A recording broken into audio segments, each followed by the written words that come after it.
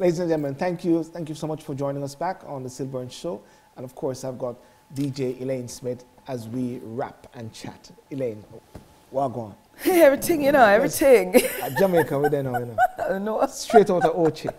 You know, anytime anybody say anything to me and they say, so who are you? I'm SYLBOURNE Sidiel. Who are you? Straight out of Ochi. I'm straight out of Westmoreland. You're straight out of Westmoreland? Westmoreland and Trelawney. All right, I'm asking the next question. Where are you born? Westmoreland? Where are you born at Westmoreland? Oh, well, actually, I was born here, but my mum... This is how I catch out all fraud Jamaicans all the while, you know what I'm saying? But oh, you mean Lambs River? Lambs River? Yeah. What's that? Lambs River, that's round by Westmoreland, isn't it? Oh, right, Westmoreland. Ramsey Corner. You know, sometimes I meet these British Jamaicans here and I say to them where they're born. They say, oh, we're born in St. Thomas. And I said, you're talking St. Thomas Hospital?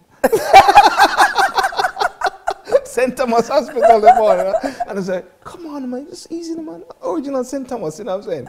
But anyhow, but it's beautiful because at the end of the day, we are all gelling. Yeah. You know, listen, I want to touch into something about entertainment, you know, the whole entertainment business, because you're in the entertainment business for a while, and things are evolving so much. And I was looking at the whole thing regarding the Bill Cosby sentencing, you know, he's gone down 3 to 10 years. Wow. The Weinstein impending trial, but the allegations against one of us, and also the Me Too movement, which is actually taking down men, you know, or even on women as well. But a name like Bill Cosby, which is, it's like a name above many names, you know. What's your thoughts about this? I mean, especially with the entertainment. Yeah, no, the jury's out, and I do feel sorry for any woman that's been violated in this industry. And back then it was a time where nobody would believe you over powerful figures. You know, and it's hard to believe that Bill Cosby is in that frame. It's very hard to believe it, because you look at him, he's the epitome of the ideal family man, let alone black family man. We grew up on him, he's a nation's father. And the ambition of him, he brought people like Will Smith, you know. So to think that is being said against him, and I often think to myself, well, he had young ladies around him that he was working with on the cast. I haven't heard anybody come out and say anything from the people around him, that was directly around him. And I'd say again, if he is guilty of this, you know, I do apologise and for what I'm about to say, and I feel your pain if he's guilty, right? And you did suffer this. However, being a semi-celebrity, when I really reach nowhere, right? The amount of groupies that cross my path and the things they would do for me, I haven't taken them up on it, but let's just say they would wash my foot and drink the bath water, right? Now, rappers talk about it all the time. We see it in videos, the way women throw themselves. We see it in reality television. It's there for everyone to see. I'm not saying that these girls who are saying that they were violated by the likes of were doing that. But the only thing that's changed, really, is technology and the way we dress. But the attitudes are pretty much the same. A lot of these girls will just be happy to be seen, and men will be happy to be seen in the company. You know, we see it on Facebook. You know, people are forging relationships with people that they've never ever met. And after maybe 1 and 2 exchange, it's like, me and you are family. I've had people come up to me and say that they've got a friend who says that their father used to drink with my father in a pub in Stockwell. Never in a million years. My father used to drink in not Ladbroke Grove, Harrow Road. Do you know what I mean? I'm making him sound like a drunkard, but no, but you know, like from that generation, then put on them little bit and then meet with their friends in the pub, and that's their Saturday afternoon. They've worked hard all week, you know, and that was my dad. So once you're in the public eye, you become a target, a stepping stone for any person who wants to climb up the ladder kind of quick, especially if they have no talent of their own. You know what I mean? So the jury is out for me, and all I can say is if he is innocent, and to me, I can't really see the evidence where he's guilty, you know. God go with him. I hope he doesn't die in prison. I hope that, you know, I hope that he takes up the teachings that even though they've incarcerated him, they can't incarcerate his mind. And I hope that he can write books, and I hope that he can devise more TV programs and build more stars from where he is. I saw something on Facebook. I've got a lump in my throat. I saw something on Facebook where they actually was what's her face? What's her name? Wendy Williams. Wendy, okay, Wendy. And she had pictures of the inside of the cell. I didn't like what she did because she was mimicking him. She was like, you know, and as far as I'm concerned, what she has to understand is that where she's sitting right now is because he opened doors. Right? And she don't know the facts. She was not there. She's listening to... She was talking about his bed and all. He's got a special toilet there. And his first meal and all of that. So you saw it too. And I just thought, how very, very, very, very dare you.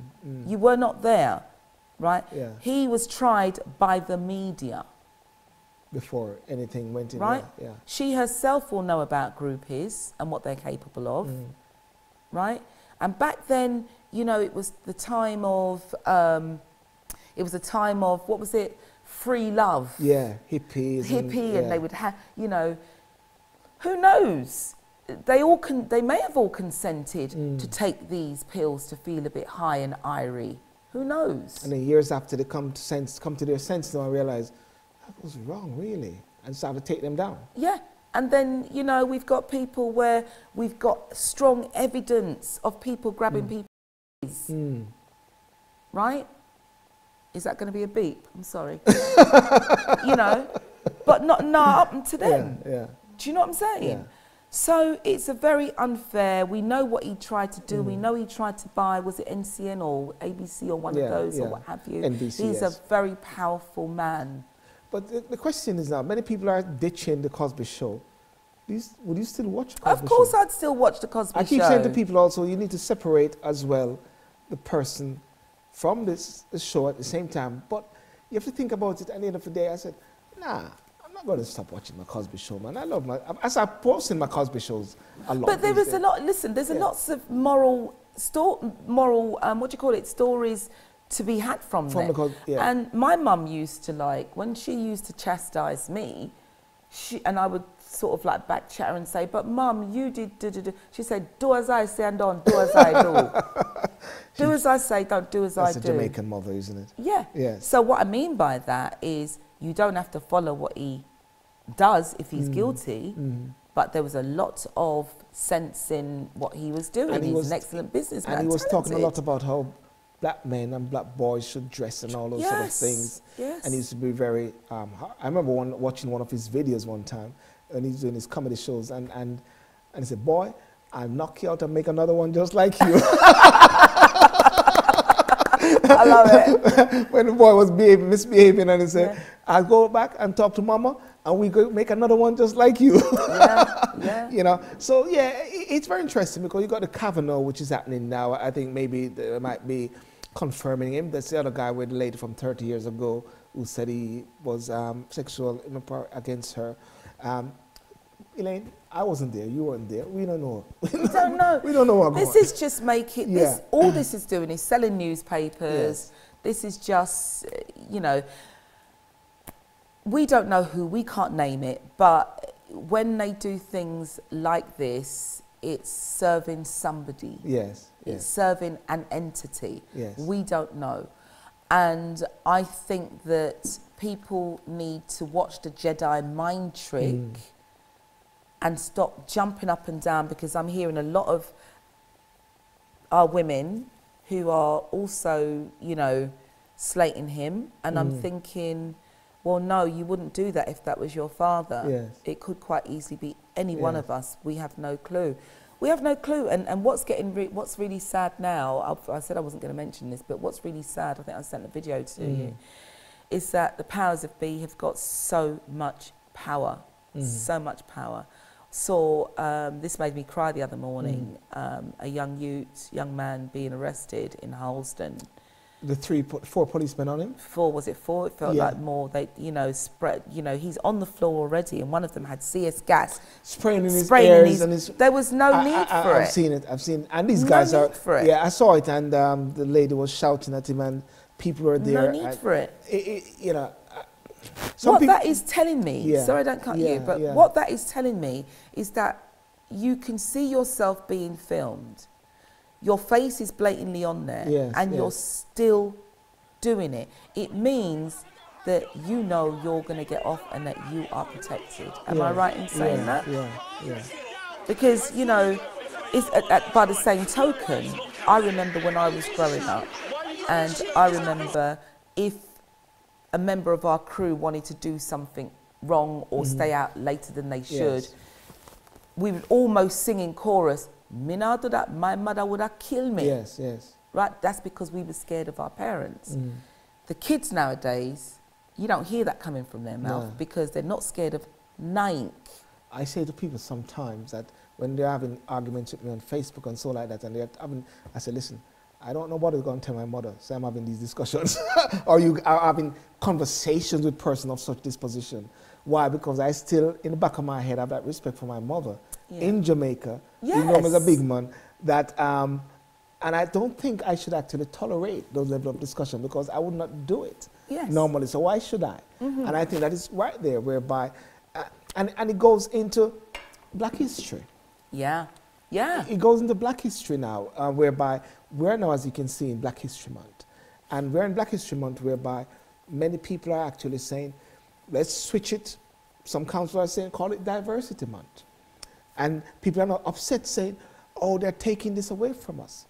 But Elayne, don't we have the responsibility to be teaching our children our history 24 hours a day? 24 hours a day, but can we address that they are taking it away from us? Please, will somebody show me in legislation where there's a seal, a stamp that has legitimised that Black history happens in October and that it is a thing? The point I'm making is that we can make it for how long we want it and for when we want it and what's in it, what we want to teach. So yes, you're right, 24/7. Nobody, you know, we're such sheeples, and it just gets on my nerves. If I had enough money, I could wake up one day and decide, well, you know what? I'm going to have a wig-wearing month and do something about and make it something by simply doing it. So by simply putting on an event and grabbing a few people together, like me. Like a sale, But if I give you a wig, you're going to have to wear some red high shoes to go with it, right? No, I'm not them thing there. It's a Jamaican. Well, you see the Jamaican, they might do some funky things nowadays, you know. I don't know what happened to them. But I just pulled that at the top of my head. But the general point that I'm trying to make is that we can take cats wearing bomber jackets month, or instead of feeding dogs as Jamaicans do with cornmeal, we're going to feed them proper dog food in the month of September. And we're going to get a few people to do various events up and down the country. And we're going to do this every single year. All of a sudden, because we're such sheeples, it catches on. And then we go to the local authority and say, this is what we're doing. And then they buy into it. And then all of a sudden it becomes official. But it ain't really official. It's official because everybody's decided to do it. Follow fashion. In this month. Right? Because where did it stem from? Did somebody cut a ribbon? Did somebody sign something? Otherwise, I want to see that document. Yeah, but there have been the discussions and everyone wanting to have it in a particular month or so, because the UK is October, in America it's February. But what is happening now is whereby I think I've seen lots of discussions happening where a couple of councils are talking about calling it Diversity Month, and I think Don Butler, MP, is also getting upset about they're changing up the whole thing, taking it away from us. And my thinking each time, and I did it at the last here, where I had Paula Perry and said, let's make Black History Month, or teach Black History every week. Every day. Or every day, you know what I mean? Because if somebody give you something, Elayne, they can take it back. But this is what I'm saying, absolutely. Yeah. But I'm still saying is, how did they give it to us? Yeah. Was it just by repetition of us, somebody just saying, right, this is what we're doing? And do you understand what I'm saying? Yes. For me, I don't care whether you want to call it Diversity Month. I don't care what you want to call it. You said put some animals in the mix. Yeah, that's it. I don't care if you want to, the diversity might mean including animals. I don't know. What does it mean, diversity? What does it actually mean? What I would really, where you would get me to stand up with you is if we're now campaigning for Black history to be taught in schools. Is it on the curriculum? This is important. Yes. This is important, you know. So even when I was on the radio and it was like, yeah, Black History Month, Elayne, I'm thinking, well, do you know what? I don't know about you, but I'm black every day of the year. Every day I wake up, I'm black. Yes, yes. Do you know what I mean? I don't need a month to remind me that I'm black. I don't need a month to remind me of my history. Yes. I'm a poor student anyway because I try to learn, I do.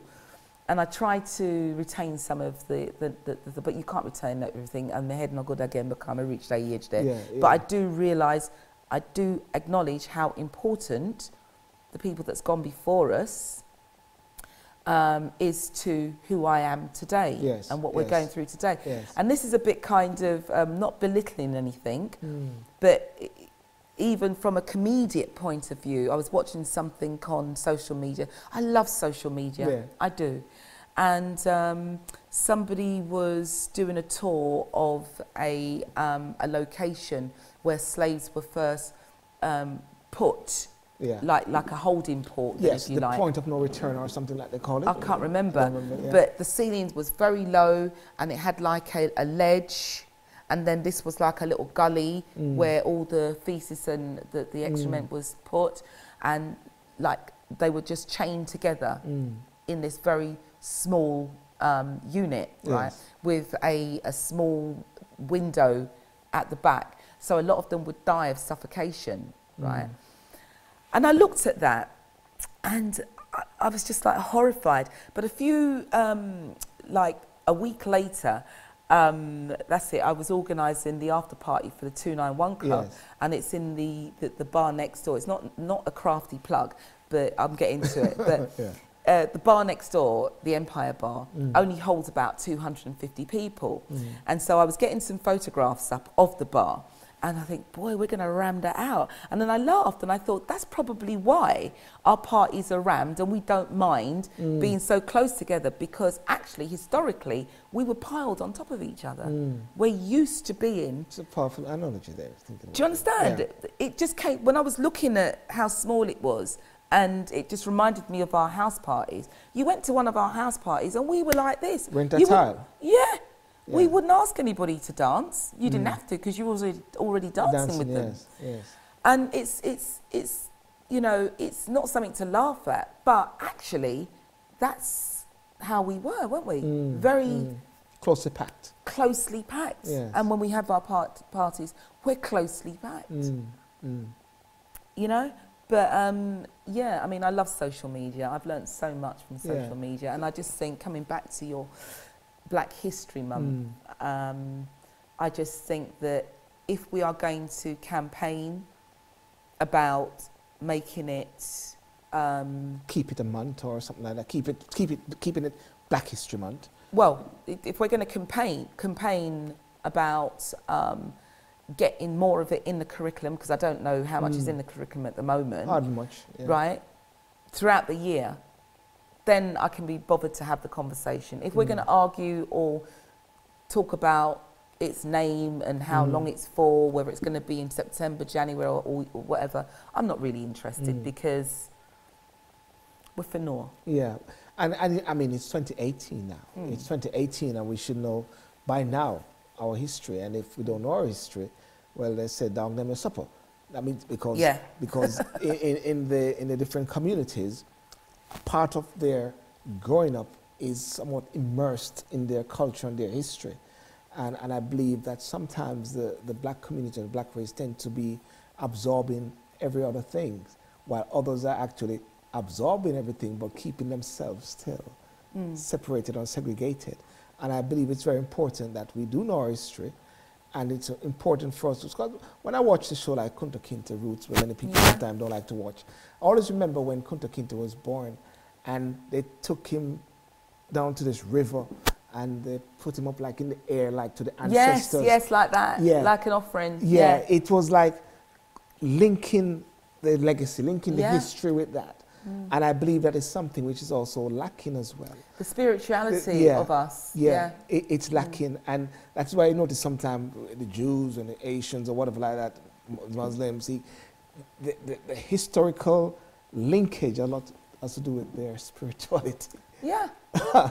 And that is what keeps them very strong, because, bonded, because I always laugh when I say Sadiq Khan is the mayor of London, Sajid Javid, Sadiq Khan is Labour, Sajid Javid is a Conservative, who is a Home Secretary, but they're still subjected to the Imam. To the Muslim, because they are Muslims. So therefore, I believe the Muslims and the mosque are saying, we got our guys there. I know some are conservative, but let's not deal with the politics. We got our people there. They're in place, you know. And I was saying to some people the other day, Sean Bailey is being put forward as a Conservative candidate for the Conservative Party. I like Sean. Many people are cussing him already because he's Tory. And I say, be strategic. Get our guy there. You know? Look, at the end of the day, right, if we can't learn that by now, then what, you know, because even within your own family, you've only got to sit the whole family down and maybe watch something simple as EastEnders, right? Television, right? And a situation can be happening. And that could bring war in the family because when we shot you on left yard. Because you know what I mean. You think this and you think that, and you think this and you think that. So we're not all Labour in the black community. Some of us think differently. Do you know what I'm saying? So why not have somebody in Labour, somebody in Conservative? It doesn't matter. Let's have people in there representing different parts of the family. Do you know what I'm saying? Again. Sorry, stay with me. I remember watching, what's it called? Big Brother one year. And it was the year when they had, what's her name? Chidozie, the nurse. Was it? Is that the black girl or the Asian girl? Oh, the black girl. The Zimbabwean, Zambian? Yeah, she disgraced herself. But I think it was that same year where they had like I don't remember all their names, they had the gay looking kind of, what's his name, the one that boxes, who's very much like this. What's his name? The boxer who used to drive around in that massive. Chris Eubanks. Well, it wasn't Chris Eubanks, but he reminded me of Chris Eubanks, right? But I think he was gay. We had that. We then had the guy who never took off his overcoat, right? And he wore that woolly hat, right? Then we had just different people with different styles, but all black. And the reason why I liked that particular series is because they showed different black people. We are all not the same. We are all not the same. So I say all of that to say it don't matter, because me personally, where politics is concerned, I do follow it, but whoever's going to be in is going to be in, and we still have to fend for ourselves. Well, they always say you can vote out the government, but you get the government in. You see. Let's vote out the government, and guess what happened next? The government come in. The government come in. And even the one that you're bringing, you're still now going to lie. So we still have to fend for ourselves. So the point is, yes, let's have our people Position strategically. And, you know, being in this game as well, Miles and I was sitting there and, you know, we was trying to figure out how we're going to pay for this and how we're going to pay for that. And I remember there was this station, I can't remember what it was called now, but it was run by Asians. And one of my friends who worked for them, black guy, worked for them, and he said, Elayne, you wouldn't believe the way that they operate. Yes. Now, to be on Sky, it's a bag of money, and it came round to that time where they needed to pay the bill. Yes. And it was like they never had the money. And I think it must have been bailiff time or something like that. And he goes, within an hour, that he watched the guy make some calls, within an hour, this person came back with a bag of cash money, brown bag of cash money. And he was like, how'd you get that then? They just go round to the local, you know, this one's got a corner shop here and that one. And they don't question it, they just put it together, our brother, whether they know them or not, and that's it. And I'm just thinking to myself, we don't have that. We don't have that consortium. But you know, the Windrush era, when they came, they had no choice but to do that. The partner. Yeah. So why? I was even saying that it would be such, you know, such a fabulous idea, which I've had this idea for years. Like, you know, you have, we're having a round of applause there. We have like, say for example, whether it be, well, say the entertainment field, but let's just say the music industry then, right? What should actually happen, which is what they do in America, right? We saw it with, God, who was Busta Rhymes with? I can't remember, Flip Mode Squad, right? And what they did is that they've got like a pool of rappers, right? And they've all got their music or whatever. But what they do is they invest in one first. They everybody gets behind that one. Everybody backs that one. They back in harmonies, blah, blah, blah, back that one. Roll him out. Then it's the next one's turn. Roll him out. That's the way it's supposed to work. And then you've got a movement. But Elayne, we keep talking about this every year. It's like a deja vu. People keep talking about this. But no one will do it, and nobody won't give me the, you know, if I had the money, I'm telling you, I wouldn't even talk to nobody, we just do it. Well, ladies and gentlemen, we're going to take a quick break and come back because I'm going to sneak upon Elayne, and she doesn't know this. I'm going to ask her about Brexit. Thank you, coming back. For effective social media marketing, check out GH&Co Marketing Solutions. Let us help you through strategic and creative planning. We offer social media management, website development and maintenance, newsletter content creations, graphic designs, and lots more digital marketing services. Call 074-808-47925. Email us ghmarketingsolutions@gmail.com. Follow us on social media at GH Marketing Solutions or visit www.ghmarketingsolutions.com. GH&Co Marketing Solutions, making our clients' vision our vision. Ladies and gentlemen, thank you so much for joining us on the SYLBOURNE Show. And of course, what I'd like you to do is to like the videos, share the videos, and subscribe to the channel. Let people know about it. But important thing is also to comment. Let us get your comment, let's get your views, so we can understand how to even please you better, ladies and gentlemen. So, as I said, share, like, subscribe. Thank you. I saw you there. You subscribed and you shared. Thank you so much. See you next time.